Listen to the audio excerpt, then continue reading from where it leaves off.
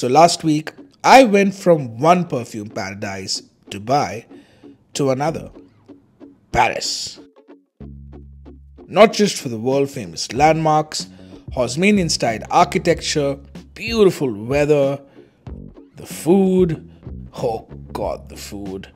But I went there to learn about perfumery, attend various perfumery workshops, but most of all, to pick up shitloads of French fragrances. So welcome to Smelly Cat's Paris Perfume Vlog Part 1. On y va!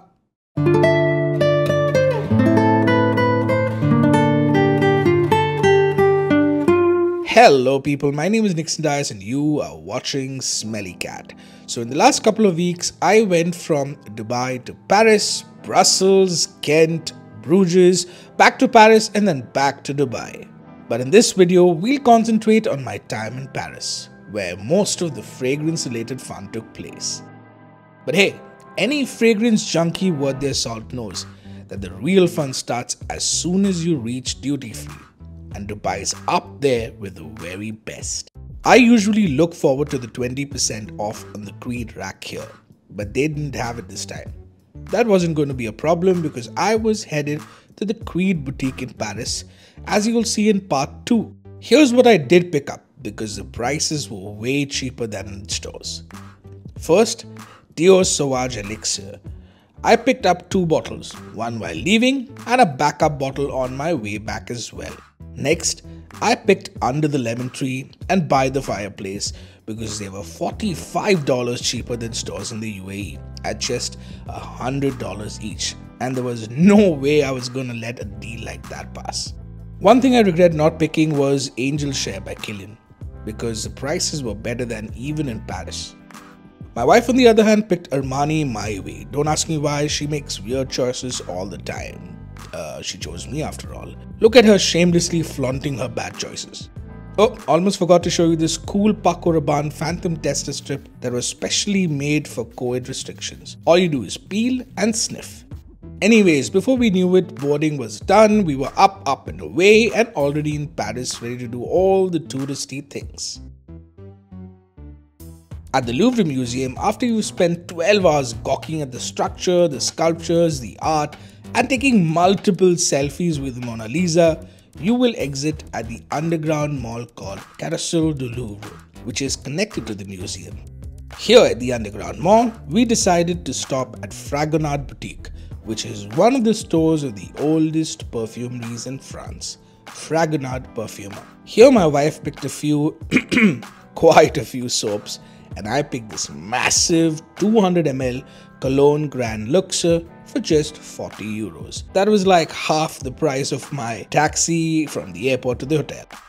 We then made our way to Essential Parfums, where I wanted to pick almost everything up. But my strict wife has a strict 2 perfumes per store rule. Feel free to scold her in the comments.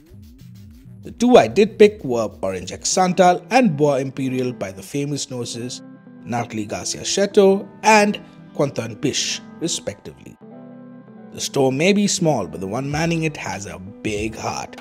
Meet Jeremy, who has his own perfume related page on Instagram. Do follow. And I put inside any samples for you. And you know, a perfume ceramic. He's also one of the first to try my fragrances. Here's what he thought. Oh, I love the spray. I love the spray. People like the spray. It's fresh, spicy. I love it's. In the top note, it's very sparkling first, very spicy, and wow. The background is very smooth but woody, you know, not too sweet, not too yummy, a little bit suave, very sexy, I think, very seductive. Oh. I love the cinnamon inside. It's very équilibré. In French, it's équilibré. Oh yeah. How much would you rate it? How much would you rate it out of 10? If you have to give a number, be honest. A not? No, out of 10, how much points will you give it? With my taste, 8. Oof, thank you. I think 8 because this is my taste in perfume. Yeah, I love amberries perfumes. I love resinous perfumes. But spicy perfume is very interesting too. And spices is completely different between the seasons, you know. Yes. So, oh, for the night, this one so seductive. Yeah, this is what everyone says. Can I put on? Yeah, of course, of course. Oh, the spray, it's magic. I love this spray.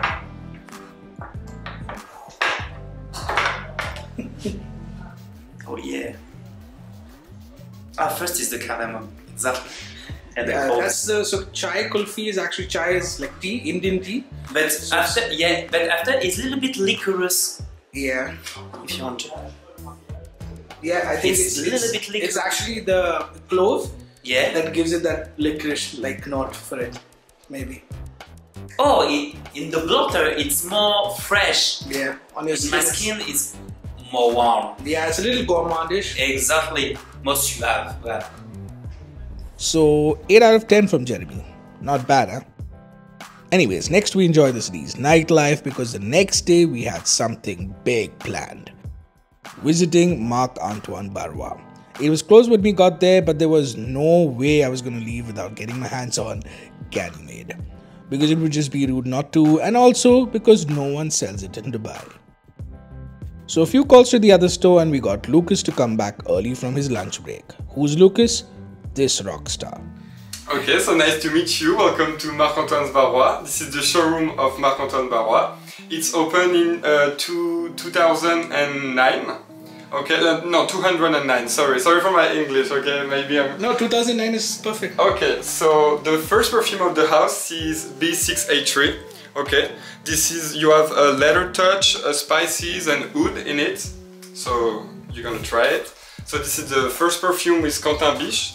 So Marc-Antoine Barrois opened his showroom of couture, and in 2015 he met Quentin Biche, and Quentin Biche is a French nose in Paris, and they create the first perfume. So and they just created for perfume the showroom, but the success was here and everyone. I know, that's why I'm here, right? Yes. And this is relatable to the Petit Prince. So you have a planet in the Petit Prince. They call B612. Yes, where the name comes from. Yeah, and 683. This is the date of birth of Marc-Antoine Barrois. And the second one is Ganymede. Ganymede is really... This is what I'm excited for. Yes, you are here for Ganymede.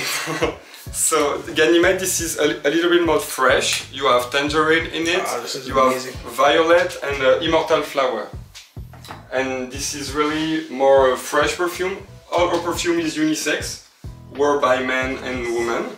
And this is prestigious materials. You found a very good. We not use every. I don't have this word for that, but every. Maybe synthetic or so. You use natural. Yeah. This is natural. This is natural material. So, and the last one is B6A3 extract. So this one is 40% concentrate of perfume.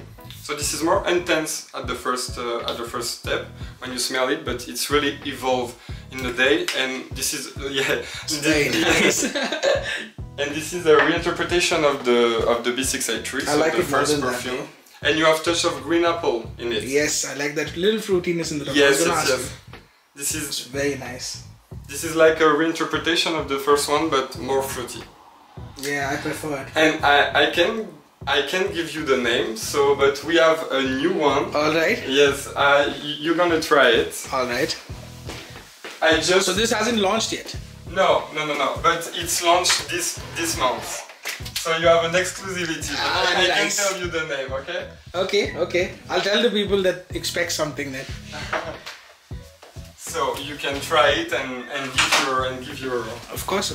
You can put it on my skin. Getting to try a new fragrance before the rest of the world. Now, who would say no to that? Oh. So this is super exclusive. To my nose, it smelled like a mix between Baccarat Rouge 540 and Irish leather without any leather. And that one spray lasted me all day long. I'm not really doing it justice, but believe me, this is going to be a massive hit. How lucky was I? We then got down to business and no prizes for guessing what I bought. Lucas even threw in a few samples and a discovery set. What you see here is my Ganymede being quite fancily wrapped up, which I'm going to rip open later anyways. Sorry, Lucas. We then continue to explore the rest of the city like true tourists, but hey, there's going to be a lot more coming in part 2, including a visit to the gorgeous Creed boutique, shopping at French classics, some not so French ones, and a whole lot more, like making my own perfume from scratch and getting a real French perfumer to try one of my new creations. So hit that like button, subscribe, hit the bell icon because part 2 is going to be even better. And until next time, keep smelling amazing.